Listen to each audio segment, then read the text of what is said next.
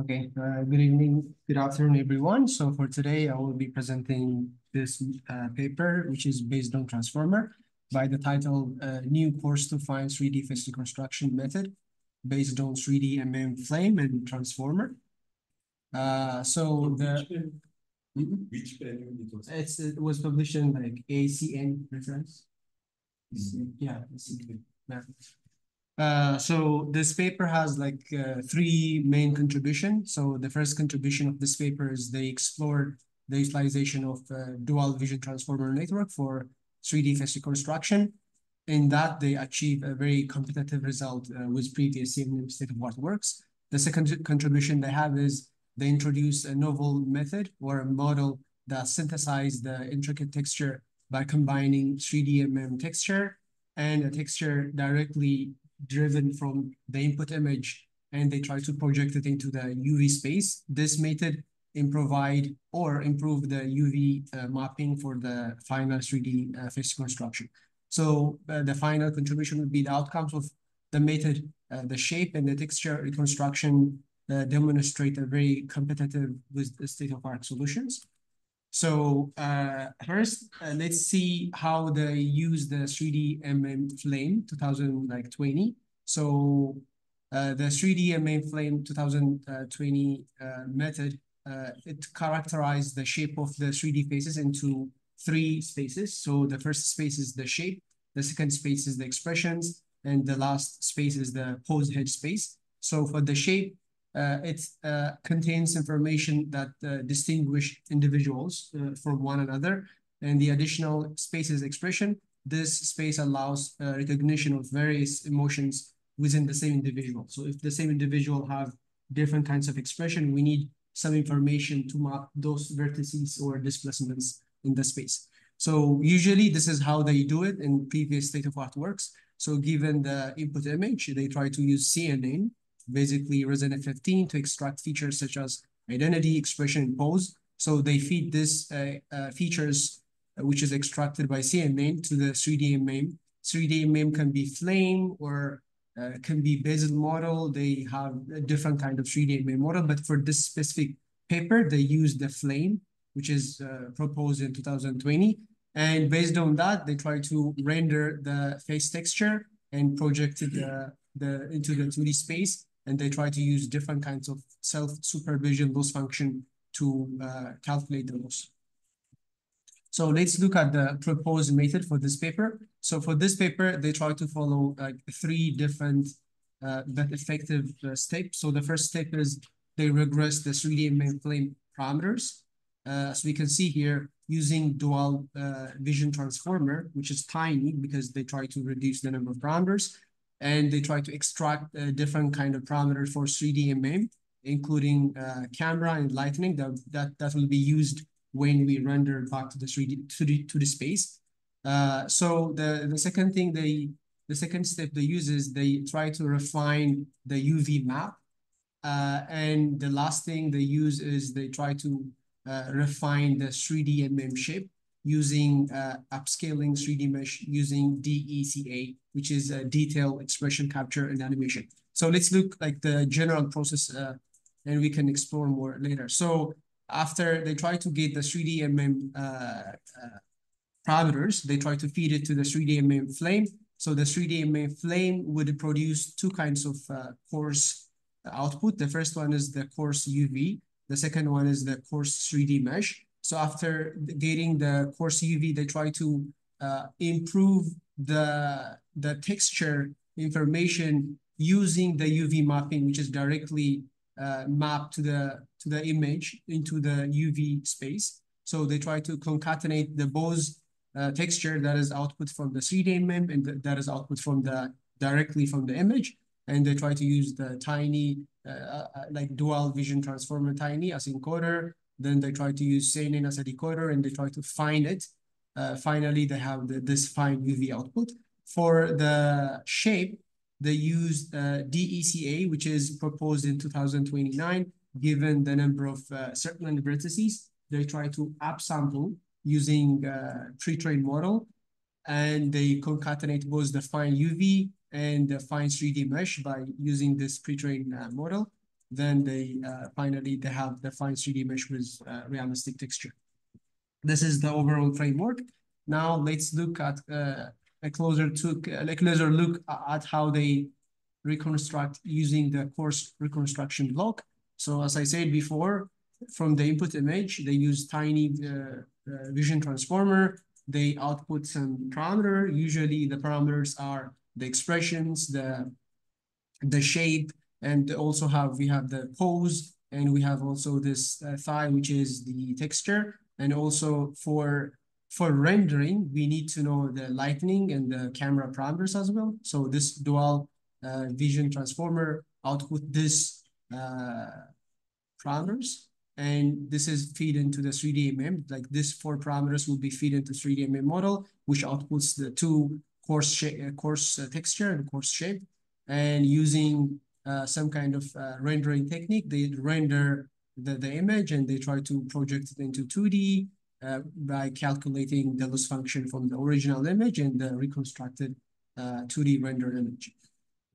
So they utilize dual vision transform network for 3D parameters regression model. So they also have a comprehensive parameter regression. So in total, they try to regress 236 parameters for effective 3D face reconstruction. So in total, using dual tiny vision transformer, they try to output this number of parameters, and they try to use it for rendering process.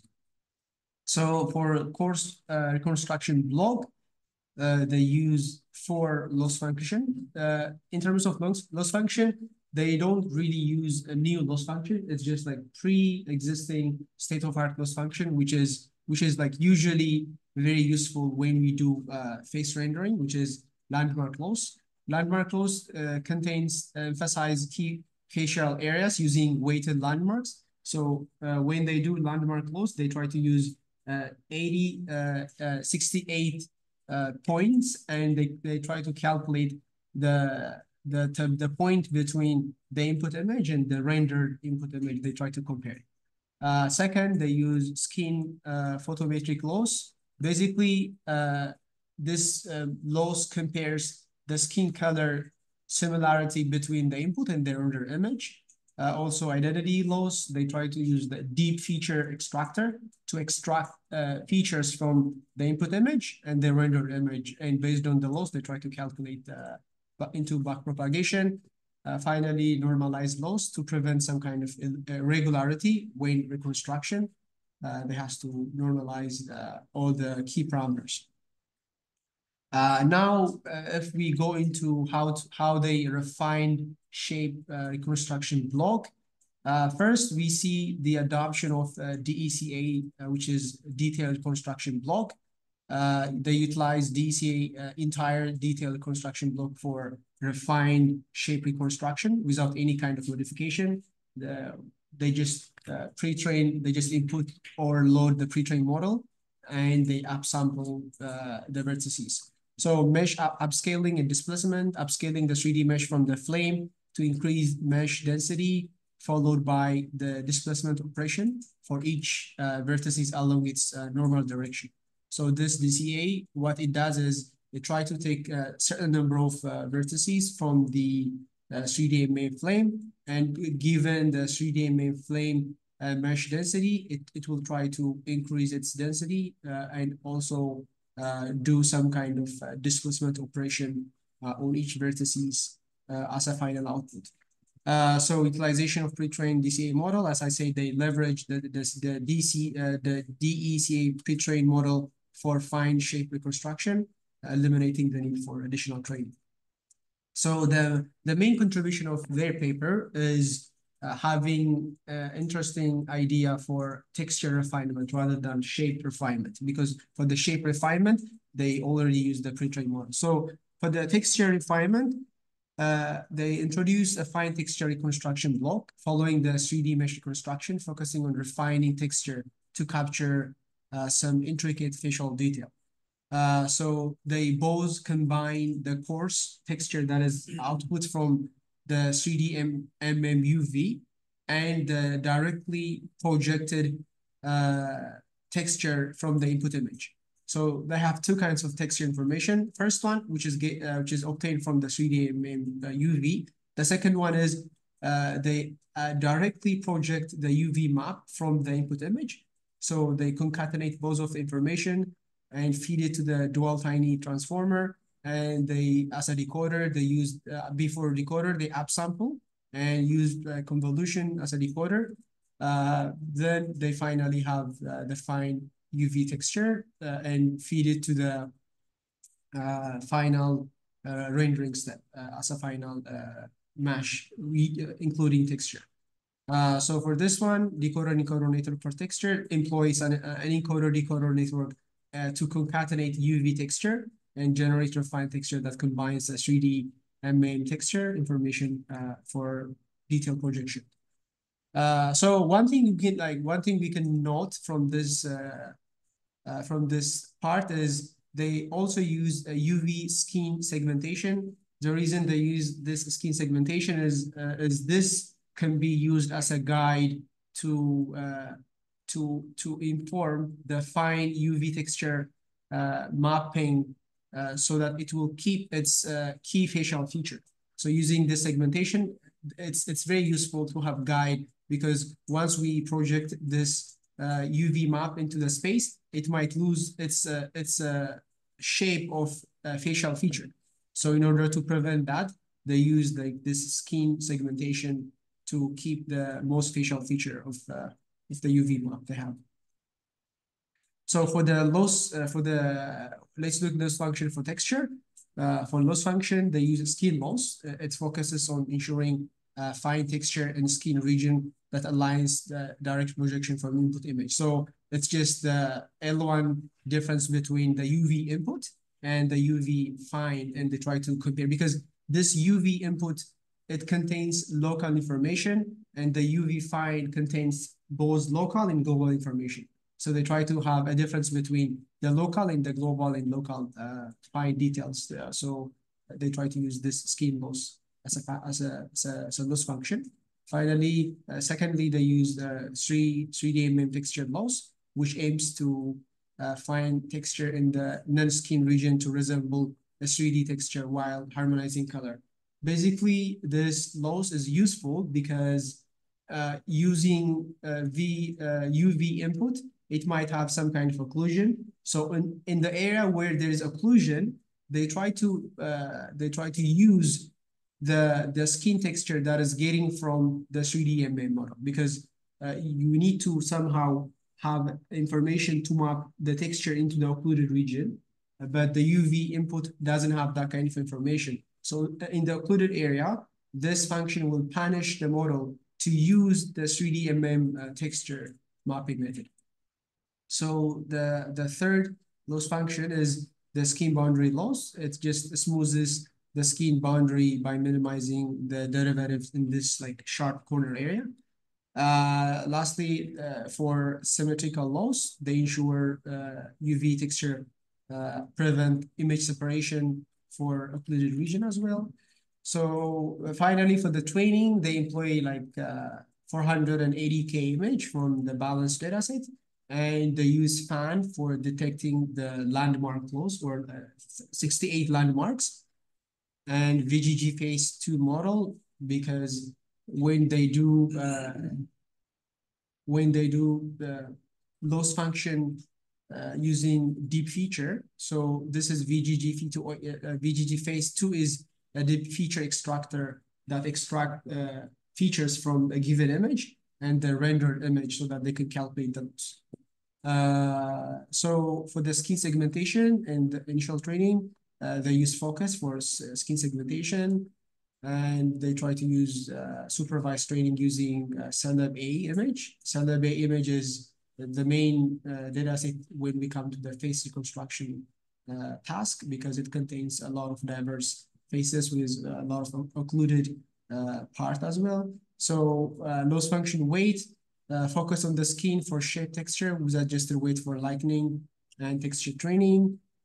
Training and performance, train 2 network with Adam, and they achieve 0.0 seconds per image reconstruction time.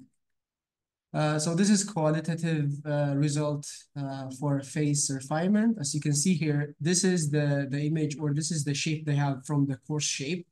As we can see here, there is no detail or there is no realism in this rendering or in this output, because it's just put some kind of coarse shape.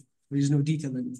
But using their fine reconstruction block, they added some kind of detail. As you can see here, when someone smiles, like it forms lines, and we can capture using this fine shape block method. So this is also their qualitative result using their own fine texture. As you can see here, using only the 3D MM texture, it's more like smooth throughout the faces. There is no intricate change in terms of texture. So one of the limitation of 3D MM texture is just it puts like the same throughout all the faces, but because it's like more like global information. It doesn't contain local information or local mapping. But when they use this directly projected texture, which is getting from the input image, we see here it contains local information of how the faces look like and different kinds of colors and texture as well. So that's why they try to combine both the 3D and texture, which contains global information, and directly projected texture, which contains local information. And the final merging output look like this thing, the last row. As you can see, it contains pretty realistic faces comparing to only the 3D MM model. So this is qualitative result in overall reconstruction. They compare with the DECA and Focus, which are previous state-of-art works in terms of face reconstruction. This is their fine texture.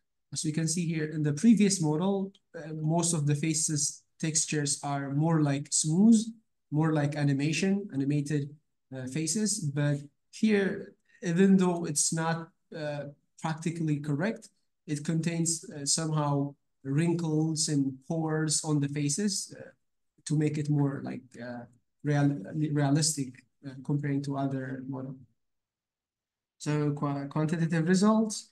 One thing to mention, one thing we can see here is this is their model, and it doesn't beat or outperform like state of art, for example, Focus and Albedo GAN or Mica, because of this model only focuses on the shape reconstruction rather than just only texture.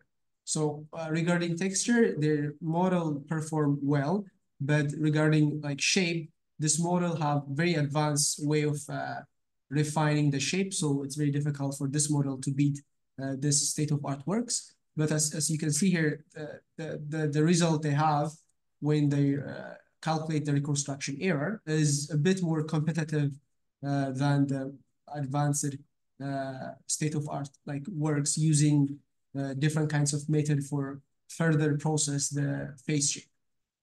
And one thing we can see from the table 2 is they also have comparison between the backbone of Resonate 15 and the dual vision transformer. The number of parameters is more likely comparative, 26 and 28, even though the dual vision transformer is a little bit slow, which is 22. This is like 16. It's a little bit slow. But when we see the reconstruction error, the median and the mean and the standard deviation, we can see here the lower the better. So it outperforms the vanilla Resonate 15, which uses like CNN method. And this is the main contribution of this paper as well. So limitation with extensive occlusion. Current reconstruction struggles with the scene that involves like a lot of occlusions, and suggesting the need for more diverse dataset in the significant occlusion. So the reason is like when the training, we don't have this occluded image. So in the testing, it might, the model might get very struggle to predict those occluded area because there's no training data set on the image during the training process. The other is like enhancement of the fine shape reconstruction. So for the shape, they already use the ECA framework, which which is the pre-trained model. So in the future, they are trying to use the custom block using the dual vision transformer for improving the fine shape reconstruction. And finally, the broader model or network evaluation. So they also recommend exploring different 3D MA model. So as I said before, we have like a lot of 3D MA model, basal model, flame model, and we also have a deep face model. So using different models and different VIT network, maybe they are trying to improve the performance and the realism of the 3D face reconstruction. So this is the end of our presentation. If you have any questions. Can you go to the pipeline? Well, this is using the VIT for texture improvement. Yes. So for the VIT, they produce the 3D MM parameter. So the 3D MM flame can also output the coarse UV map as well, and the coarse 3D mesh. So yes, the 3D model outputs both the texture and the shape. But for the texture, they say it's not enough to use only this 3D model as I showed before. It's just like smooth throughout all the faces. So they're trying to say this doesn't contain local information. It just contains global information because it has to contain also the occluded area. For the occluded area, there is no information, so it just smooths out relative to the vertices. So do you know what is the dimension of the input? So they don't like specifically output or explicitly say the number of the dimension, but similar papers outputs for this one, I think usually 500 by 2 dimension. 500. Yeah. 500 by 2 dimension. 500. Yeah, for the coarse. How about the fine UV? Yeah, the fine UV, I don't have information because there's no code available for this thing, so there's no explicit way to check like what's the dimension. Then do you know how many vertices in? So for the fine, for this paper they don't explicitly say that, but for different paper that uses like vision transformer, they upsample the vertices into 3 stages. The first ones are like 250, 1,000, and like 2,000 vertices. So the fine detail texture can have 2,000 by 2 dimensions for the UV map.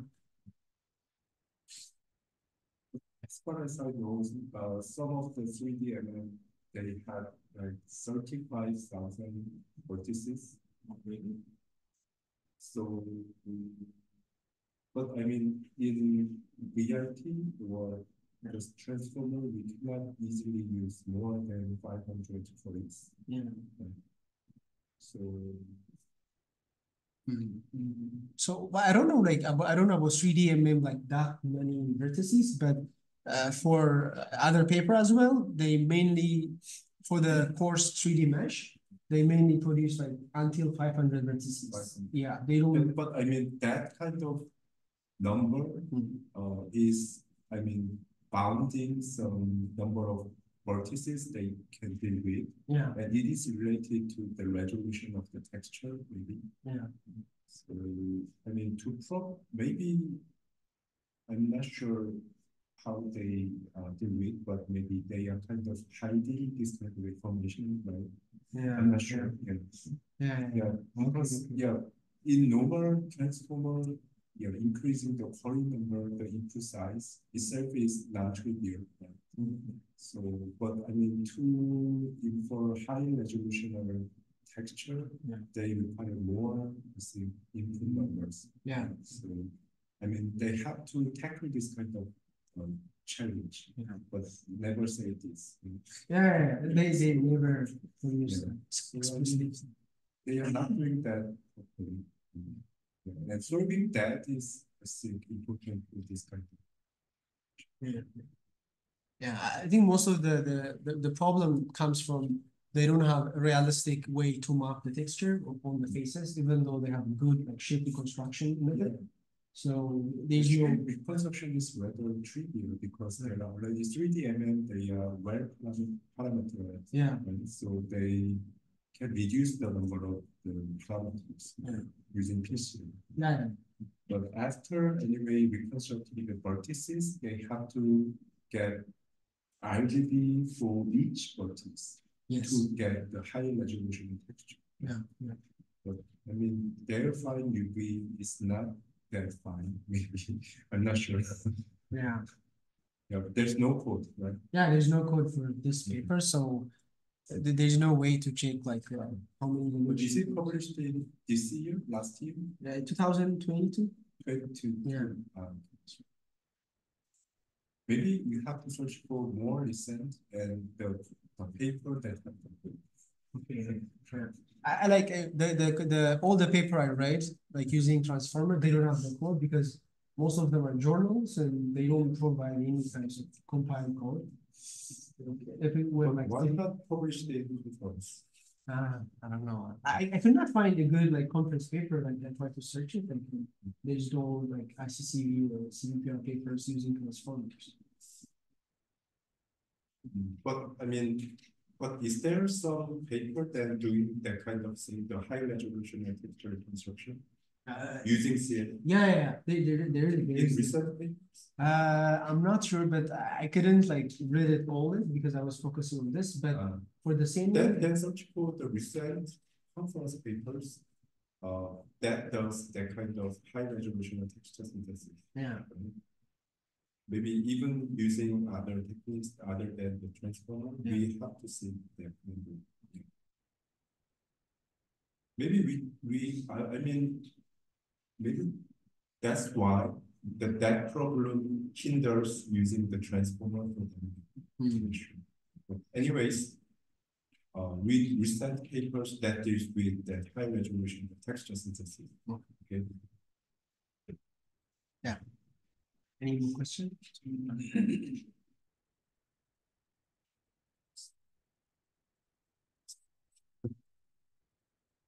You have to.